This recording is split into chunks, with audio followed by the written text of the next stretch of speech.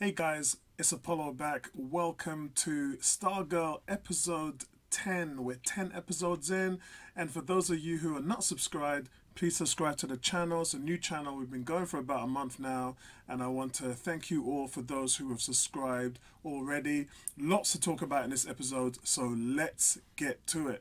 Now, this episode is Brainwave Part 2.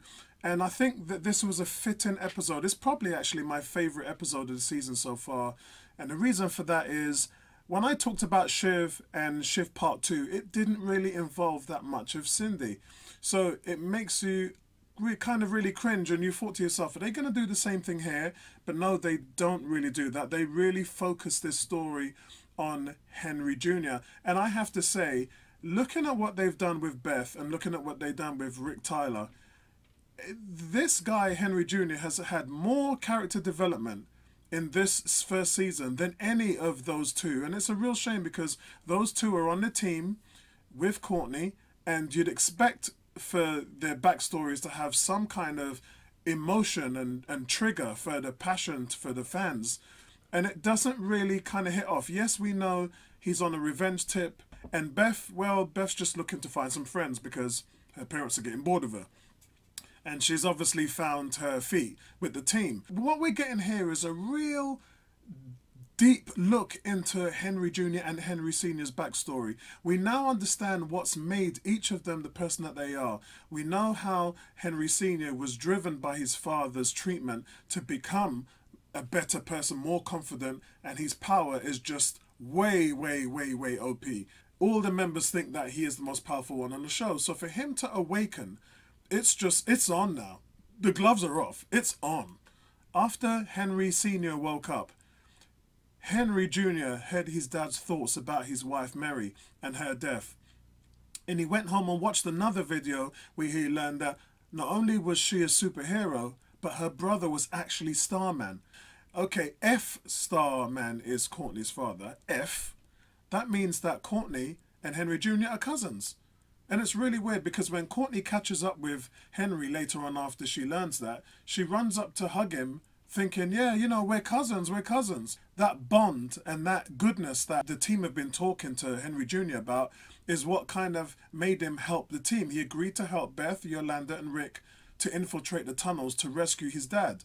What they didn't know at the time was that his dad, under the guidance of the Dragon King, was turned. So for those of you who remember the end of the last episode, he woke up from that and he had amnesia. He couldn't remember the last 10 years and he was almost back to the loving parent. The one scene that we see there is when he actually hugs Henry Jr.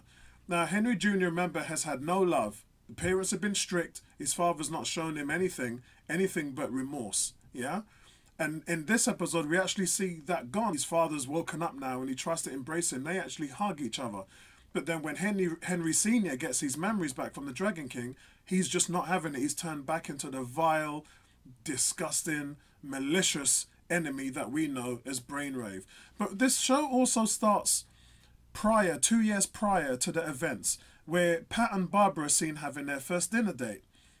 And it's a really good sort of mix. They both kind of order banana splits and there's only one left. But after that, we kind of see how they met, and I kind of think this is throwing us back, showing us that Pat really isn't Courtney's father and that Pat just met her organically and that's how it worked out. If him meeting Barbara and then her daughter Courtney, who happens to be a wielder of the new staff, is just a coincidence. And I think that that's why it was taking us back so we could see that happen. Pat still goes to find Barbara because obviously Barbara's pissed right now. We left the last episode where the cosmic staff, she saw it in Courtney's hand and they got some explaining to do. So when Pat goes to find Barbara, Courtney and the JSA, he basically has a conversation with Barbara explaining that he didn't mean everything and he tried to tell her but it just was never the right time. And Barbara obviously finds out that this is what they've been doing behind their back. And I think the trigger for Barbara, which pulled her over the edge, was when she said, hold on, the car crash last week, that wasn't really a car crash, was it? That was you fighting crime, putting my daughter's life at risk. Then she was completely pissed, and that's when she said, you know, leave the house. So that really didn't drop was as well as we thought it would drop. But I did warn before that this would happen if she found out. So it's kind of something that we really expected. But back onto what the main thing was for this episode, Henry Jr. Now, despite his negative and aggressive traits, he's capable of some real emotion, and we see that in this episode. Father fell into a coma. He again showed passion and emotion. And even when Cindy was trying to say, you know, why don't you come out with me, forget your father, he was like, are you kidding me? My father is in a coma. Go away. You know, he was just like, how dare you talk to me about going out and having fun when my father was in a coma? One thing we got to realize, I'm going to draw the line here because I always like talking about the comics, but Henry Jr. in the comics, he was under the influences of Infinity Incorporated, under the alias of Brainwave Jr., so he decided to be good. And it wasn't until his powers drove him insane that turned him into a villain. So in the comics, he was this very complex character that could kind of swing either way. And that's why we're seeing this. We're seeing all the triggers happen. And I thought last week's episode was a really good setup for that. And we're seeing all these things trigger now that we know that Henry is able to read everybody's thoughts. You know, I remember when Henry said to Courtney, when he said to her, you know what it's like to be able to read everybody's thoughts? It's hell on earth. You think I'm a jerk? But trust me, everybody is worse. And it's just showing the ugly, greedy, hateful, twisted side. And that's what he said to her. He said, people are monsters, and that's the truth. But when I talked about last week's review, and I said, when Yolanda said, I trusted you and I loved you, that made him feel like he was a villain too. So part of his redemption has got to do with him seeing the dark side of him and wanting to come to the light. But his powers, even though he's very powerful, the lack of his experience using his powers are making him vulnerable, because we know his power makes him unstable. We know it causes him pain and headaches and things like that. So it's one of those things that you just can't sort of feel that against his father, he wouldn't fare well in a fight. And unfortunately, that's what basically happens. So with that being said, they stumble across the Dragon King's lair, and this is where this really sets off. You know, Stargirl, Wildcat, Henry Jr., they go at it against the Dragon King, and they're able to defeat him and his drones before locating Brainwave. But by that time, he's already been cured of the amnesia. And then when the team tries to escape, he corners them. And guys, I was absolutely losing it at this point. When Henry tried to talk to his father into abandoning Jordan, yeah? But Brainwave reveals at that point that it was actually him that killed Mary, not Jordan. And this is where we see everything turn for the worse. And guys, I'm not lying. Henry Jr. actually tries to mentally save the rest of the team by pushing them beyond the bars. You know, opening the bars when our man was opening them, and Henry Sr. tried to close them so they couldn't escape.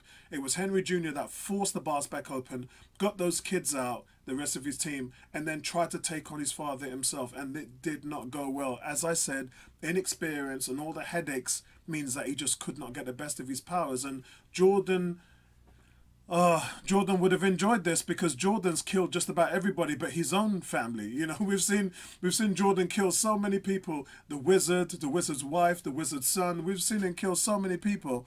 And seeing Brainwave actually kill his son, Henry Jr., was just, it was horror. It was just absolute. And the team was fighting to get back on the other side.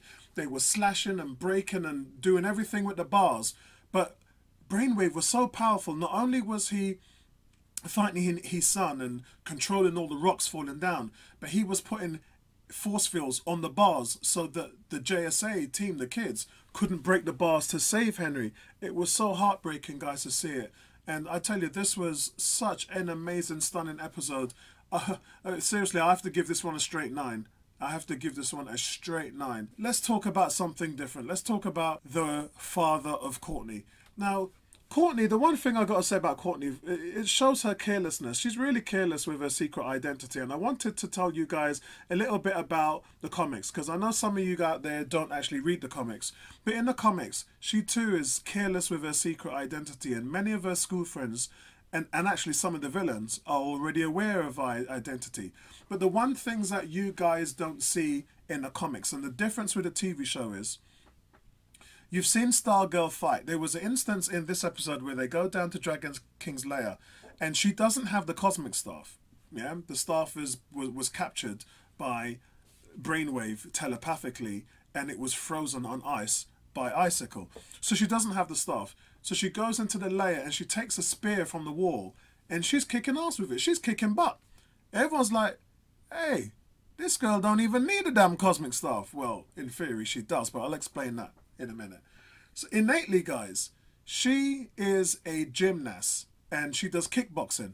That's what she does in the comics. They haven't really sold that here in the TV show, and I think that that kind of goes against her because it makes her look like a Mary Sue. Yeah, it makes her look like all of a sudden she got this staff and she can do backflips and everything else and punch and kick and all this stuff. But in the TV show, they don't really explain that she can actually fight. She has done kickboxing and she is a high level gymnast. Yeah, they don't really show that at all in the TV show, and it's a little confusing because when you see her without the staff and she's doing all these amazing moves and kicks and punches, you're thinking, hold on a second, who Mary Sued this girl up? And that's not exactly the case. But in the comics it's slightly different because, you know, it's not really the staff, it's a cosmic belt. Yeah, it's like a cosmic belt. And with Courtney, what she can really do with this is she has enhanced strength, enhanced speed, agility and stamina, as well as the ability to shoot projectiles. But they don't really explain this to you in a TV show, and they don't explain why the staff is sentient. Again, I talked about this before and I said in the comics, the staff isn't sentient. That's just something that's been added to the TV show. And it's something like, it is what makes the TV show fun, because I compared it to Skeet, Booster Gold, and I compared it to Blue Beetle as well. Yeah, the Scarab. I compared it to a relationship between Parasite or Alien and the superhero. And that makes for fun narrative with the hero. And I think that that's the reason why this show is surprising a lot of people, because they've taken things, Jeff Johns obviously taken things what works with other heroes, and he's blended them into this TV show. And I tell you now, I've read the comic of Stargirl, but the TV show is way better, because it's just these different things that come together and makes her a really, really good superhero. And she's still raw. She still doesn't understand how to work in terms of teamwork. But, you know, the best is yet to come. Remember, guys, just approaching to the end of season 1. And we're not even into season 2 yet. These guys are underpowered. Our heroes are not that strong, and they don't know how to use their abilities. So there's plenty of room to grow. There's plenty of room to grow. But guys, looking at the trailers for next week, we're going to get a rude awakening. Sam Curtis is her biological father.